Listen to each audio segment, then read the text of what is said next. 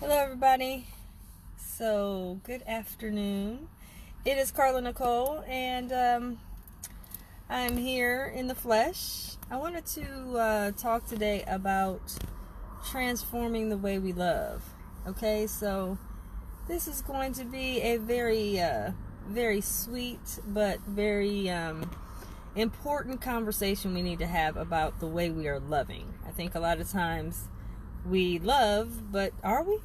So let's talk about that. So everybody, welcome, Carla Nicole. If you have never been to this show, I do this show every Sunday at 12 noon, and this show is designed to help improve people's lives. And I am a wisdom coach with a unique perspective, with a twist of wisdom. That's what I do. So I want to talk about this today because I think it's very, very important that we understand that love is not just something that we just know. It's something we have to practice, learn how to do better with the way we are doing it and the way we're loving. A lot of times we love, or we claim to love, but we really don't sit back and see if we're loving in a good way. Are we loving properly? Happy Sunday to you, Knox. Are we loving properly, or are we just loving the way we think is supposed to be the right way to love? I mean, that's very important. So I want to talk about that today. So love, right? We tell someone we love them. We tell someone we care about them. We tell someone that we have compassion for them. But is loving really what we're displaying when we tell someone that we love them? See, a lot of times we sit back and we claim to love someone, but I think we really need to look at if we're loving from a very honest space. And if we are not loving to the best of our ability, are we challenging if we're loving properly or not? See, it's important that we look at ourselves. Sometimes I think we live this life and we do things and we don't really step outside of ourselves and look and see, is the way we're doing things really to the best benefit of the person we care about and the person that is receiving our love? Are they receiving it in a great light? Or are we loving and just saying we're loving, but we're really not reflecting love? So let's talk about that. So a lot of times we don't really sit back and think about, what is love really? How are we showing someone we care? See, a lot of times we say we care about someone. We tell other people that love is just in an abundance. But how are we loving somebody? See, I had to really look at this for myself personally, because over the years, and I look at myself and what I've done in my past and how I loved the loves in my life, how I love my children, how I love my friends, how I love my parents. And I sit back and I really started to dissect. Am I really loving to the best of my ability? What does the person that I claim to love, what is it that they really need from me to actually receive it? How are they receiving my love? See, I don't think we really think about that. We tell someone we love them, right? We say, I love you. But do they feel it, though, is the question. Is someone truly feeling your love? Or are they really not sure? Because, see, I think that a lot of times time is very important when it comes down to saying you love someone. I have a lot of people that I coach that are not sure if the person they're in a relationship with even are, if they're truly in a relationship with them or not. They're not sure. They'll ask me, like, well, what do you think about my relationship? And I'll say to them, well, when's the last time you talked to this person that you're claiming to be in a relationship with? Well, I haven't talked to her since last Thursday. Or the person that I love, I haven't talked to them since, Monday. Or, really? So you love this person, but you haven't spoken to them? Really? Okay. And the thing is, if that is the type of relationship you're in and there is an understanding that we won't talk every day, then that's one thing. You have an understanding. You have a knowledge that you not speaking to each other for that duration of time doesn't mean you don't love them. So there's an understanding. However, if you're in a relationship with someone and the person you're in a relationship with desires to be spoken to more often, more frequently, wants to spend more time with you, and you really don't have that to give, or you're not giving that, then you have to ask yourself, hold on a minute. Then am I really showing that person how I feel? Are they receiving how I feel in their interpretation to the best of my ability? Am I showing this person I truly care about them, to where they can understand, yes, I'm being cared for? Because I'm getting a lot of people in my inbox, or I'm getting a lot of people in my, in my email saying they're not sure. I'm not sure if I'm being cared about. Why? Well, they don't really contact me enough, or we don't have enough, we don't have enough interaction. So, for example, and I'll put myself, I like to put myself on Front Street because I like to let everybody know, look, I'm human. Yes, I'm a wisdom coach. Yes, I'm out here impacting lives. But let me tell you something. I am not perfect. I've had a share of my own stuff. Let me tell you. So I wanted to bring this up because I think a lot of times we say we love someone, but then a lot of times we're unsure if the person feels the same. But how do we know that? I had to sit back and look at my own situation. For instance, I was in a long distance relationship.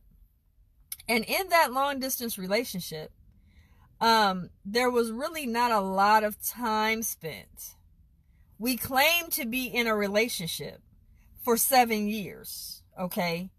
But when you sit down and you really look at the time spent to eat with each other, hey, Paul, hey, John, when you really look at the time that we spent together in each other's presence and was engaging with each other, getting to know each other, talking to each other, I can't claim 7 years.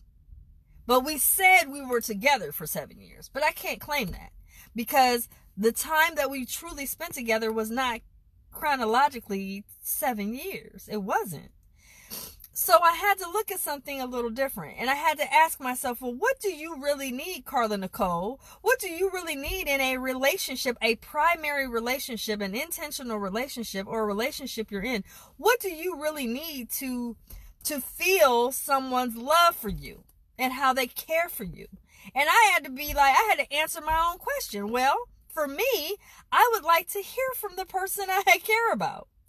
And I would like to talk to them, get to know them, and spend time with them. And not have to be like, I'm unsure if they care about me. I don't want to be in that space. And I'm sure that a lot of people that's reaching out to me in that headspace is very frustrated because they feel discomforted. But a lot of times we can't say out of our mouth what we really, really want. We can't because it's hard to put into words. I would like to spend more time with you. Makes you what? Vulnerable, right? And a lot of times we don't want to admit that love requires a level of vulnerability. We must be vulnerable in order to learn how to accept someone's way of loving us. And 9 times out of 10, a lot of times we don't even realize that a lot of times the things that we claim that hinder us from truly being able to advance a relationship, it really isn't the case. We can truly, hey Roberta, we can actually truly advance a relationship to the higher level that it's at just by merely sitting down and saying, this is what I desire. Now at that time, are you willing to gift me this? In order for me to say, it's easy for someone to tell you they love you. It's easy. That can come right out of your, I love you. Okay, but how do I feel it though? Sometimes someone can tell me they love me and I can feel it. I can't describe it. It's a feeling. I can feel their love for me. And sometimes I can be in a relationship with someone and they can show me they love me. Not by what they buy me. That's not what I'm talking about. I'm talking about what they show me. By what? By how we conversate, by how much time we spend, by how we interact, by how them really truly being inquisitive about me, who I am. So that's love, see? But we don't calculate that as love. We want love to be shown by what they buy us, if they cater to our wants, Are they willing to buy me this and that? But that's not what love is. See, I'm trying to get y'all to understand that in intentional love relationships, we got to get outside of thinking that everything is based upon what someone gifts you or buys you. That is you're going to find yourself disappointed every time you're within a relationship trying to see what someone buys you and gifts you all the time. It's not going to be to your benefit. I don't have to talk to my children every day. My adult child every day. I don't have to talk to her every day. But she knows I love her. She knows I care about her. Not because of what I gift her and buy her. No. She knows if she needs me, it doesn't matter.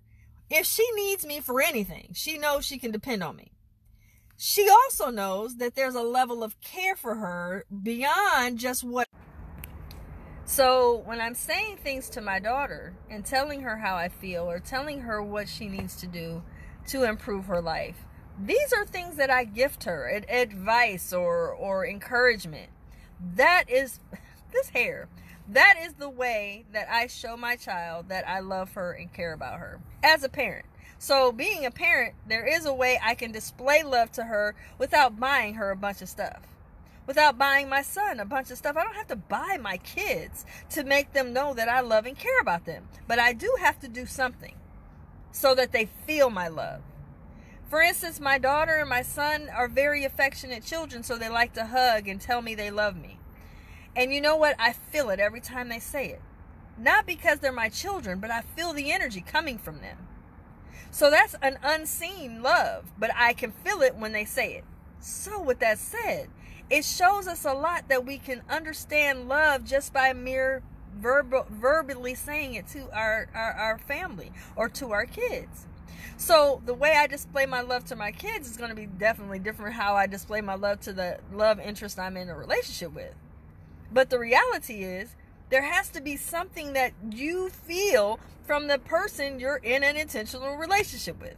So for you people that are dealing with being in an intentional relationship or being in a parenting dynamic with your kids, and you're really not sure if you are being cared for because you're their parent or not, you can do one or two things. You can stop buying things. And see if the love from your kids are still there. If not, you have to now reconstruct your relationship with your child to get them to understand, I love you, but I'm not here to be your bankroll. I'm your parent. I care about you. What I'm gifting you is encouragement, advice, direction, and in those three things alone, those things are a display of what love is. A lot of times we miss that part. See, we don't talk about how important it is to encourage, advise, and direct our kids. But it's vitally important that we do that, and definitely discipline. See, again, that is also a realm of love. But we don't talk about that because that's not what's displayed out here in the movies. That's not displayed out here in the sitcoms, in the reality shows. They're not showing you that discipline and advising and directing your children is a part of what parenting is. But they will highlight parents that go out here and buy Beamers and BMWs for their kids. They'll buy all kinds of stuff for their rich children and all that. That doesn't mean a hill of beans if your kid doesn't know how to manage the money. So you're not really helping your child to be in a wealthy state and be able to maintain it. For instance, we can gift our children all kinds of financial gifts, right? We can give our kids all kinds of money. What good is it to give them that without giving them intellect and understanding of how to manage money, how to have a relationship with money? In order to do that, you have to teach your children how to manage it. But we don't want to do that. That's too much work. No, that's what we're supposed to do as parents. That is a display of love. Again, this is what we don't talk about because it's not highlighted. This is not sexy. Bet you this won't go viral because this is not something that people really want to talk about. People don't want to admit that loving their children requires something that has nothing to do with money, but everything to do with teaching. advising, directing, encouraging. Those things are key, and the number one thing to help you to be the best parent so that child can become the best version of who they are. That's key. And then what about our relationship with our parents? As we are aging and becoming older, our parents are aging and becoming older. So are we having a decent relationship with our parents? Do our parents even know we care about them? When's the last time you picked up the phone and called your parent to check on them? Are they good? Are they happy? Are they fulfilled? Are their needs being met? When's the last time you checked on your parent, your elder parent, or your elder grandparent? When's the last time you did that? I know our lives are busy, but when's the last time you checked in to see how they're doing? Are we loving right? Because see, I have an elder father. My mom is deceased, but I have an elder father I check on.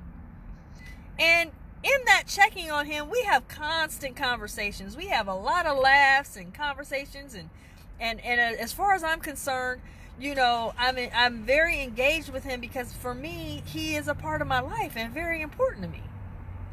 And I don't take it lightly. I tell my father every time I hang up from him that I love him, and I don't care at what time. I will call him back if I didn't say it. You feel what I'm saying? But I not only tell him, I show him by constantly making sure he has what he needs. For me, are you feeling my love, Dad? Do you feel it? Or is this just a routine? Is this just, do you just see me calling you as just a part of the routine of my day? No, I call you because I care. I might not always agree with everything you say, but I respect you and I respect our relationship and thankful for you. These are all types of ways we can improve how we love. Love is a beautiful word, agape, right? It's a beautiful word. But are we doing it to the best of our ability? When's the last time you checked on your family members? Are you so miserable to go home because you don't really have great love in your home anymore? Are you in a loveless relationship? Does it take something tragic for you to even appreciate what you have? I mean, like I say all the time, it's amazing how many passionate kisses I see going on at the airport. But when he comes home from work, all dirty and filthy from working in the field, you're not really kissing and hugging him like that then. Why? Oh, I don't want all the dirt on my clothes and all that. That doesn't matter. He's here. Be thankful. But we only want to passionately kiss them when they're leaving on the airport, leaving to be gone, or we don't know if we're going to see them again, or in the hospital. Then we want to kiss and hold them. No, appreciate every day. And make sure you're checking in that the person you are in love with understands that they know you care. And it's by actions. Trust me. I've had a lot of people tell me they love me and found out that was a crock of crap. But I've had people show me they love me, and let me tell you something. It is undeniable. It's undeniable. When someone showed me that they loved me, I didn't have to guess. I didn't have to just ponder on the thought, like, well, are they or are they not? No, I knew. You ever think about that? Like, some people, you just know they care for you. You know, if you pick up the phone and say, hey, I'm in a bad state, or I need you, they will be there. Those people I'm talking about. And those people aren't people that maybe will shower you with a bunch of gifts or buy you a bunch of stuff. But man, when you need them, they're right there. And we'll go out their way to take care of you. And you're like, damn, this person really, truly loves me. And I feel that.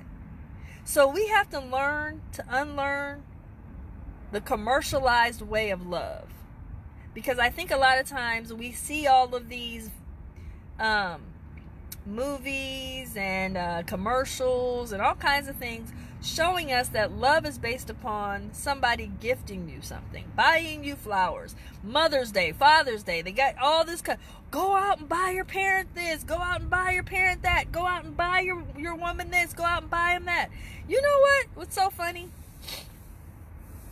is with me having a father, and I tell him all the time, Dad, I think you're the reason why I'm a poet to this day. But for me having a father, he would always tell me, whether it was for his birthday or for when it was Father's Day, he would tell my mother and me he didn't want bought cards. He didn't want cards that was written by someone else. He wanted a card from me, handwritten or drawn or whatever. He wanted the card and the words from me. He didn't want the card from Hallmark to tell him how I felt. And I thought to myself, that is the reason why I am a poet to this day. Because I had to put into words how I felt about my father. Because that's what he expected. That's how he said, I receive your love for me based upon what you write to me in those words. I will receive your love for me. But we don't ever try to check in to see, how do you receive your love from me? How do you know I love you? Have you asked anybody? How do you know I love you or care about you? Is it based upon what I buy you? Is it based on what you know? I mean, how you feel? What is it? But he would always tell me, I don't want a bought card. I want it written out. I want you to write it. And I used to say, okay, that was kind of awkward because I didn't even know how do you start, right?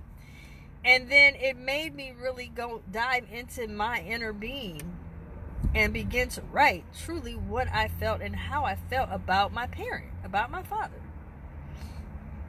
And so now I write all the time, right?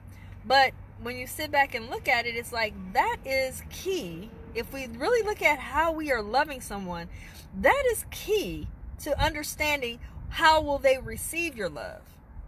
Because it's easy to say, I love you. That's easy. That's the easy part. I love you. I love you. Okay, but did they receive it? Do they understand it? Do they know it? And how will they be able to channel or understand how you feel? Have you ever asked them? This is something that, for me, I'm always thinking outside the box. I don't stay inside. I don't color inside the lines. I'm always coloring outside the lines because for me, I want to challenge everybody to see things a little bit different. So when's the last time you asked them, how do you know I love you? How do you know I care? And how do you receive love? Have you ever asked somebody how they receive it? What's the best way for you to receive love? Because we all have a love reservoir inside our soul. We have a love reservoir, and we know that certain people pour so much love and abundance in our reservoir that it's just overflowing. So we just know that person loves us.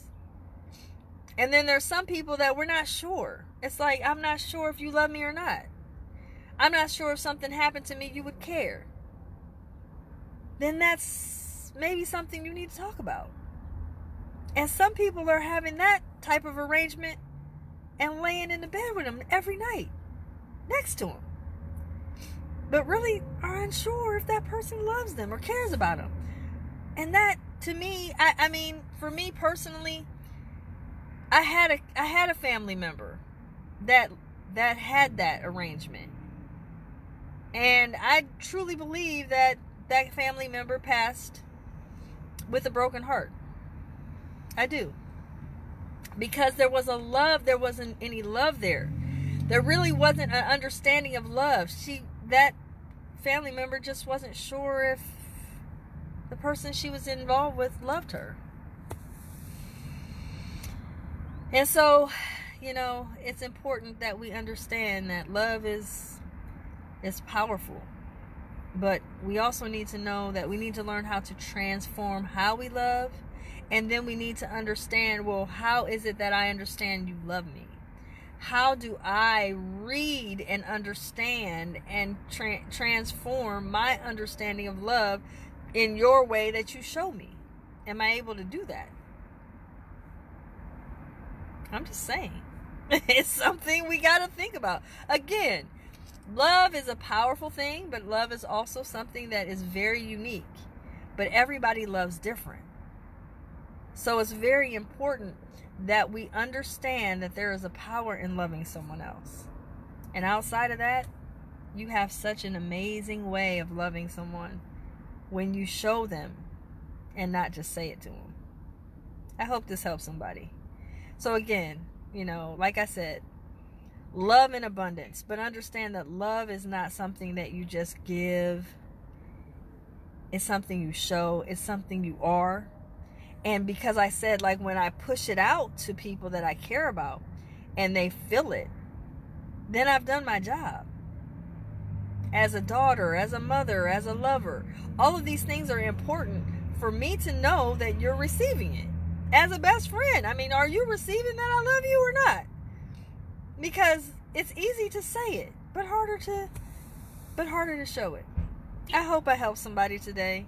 Like I said, this might not go viral because this is not the commercialized way of how everybody sees love, but love is very unique. And a lot of times we don't realize that there's a power behind it. If we just share it and get to know how someone else receives it, and then we make sure that that person never doubts that we have a love for them, that's truly a beautiful thing. Trust me, it really is. So I'm out of here, lovelies. Be sure to go over to my YouTube channel. Subscribe today. It's Carla Nicole Wisdom Channel. And make sure that you share this video. Somebody needs to hear it. Okay? I'm out of here. I'm Carla Nicole. I'm signing off. Best kept. Have a great day. Bye-bye.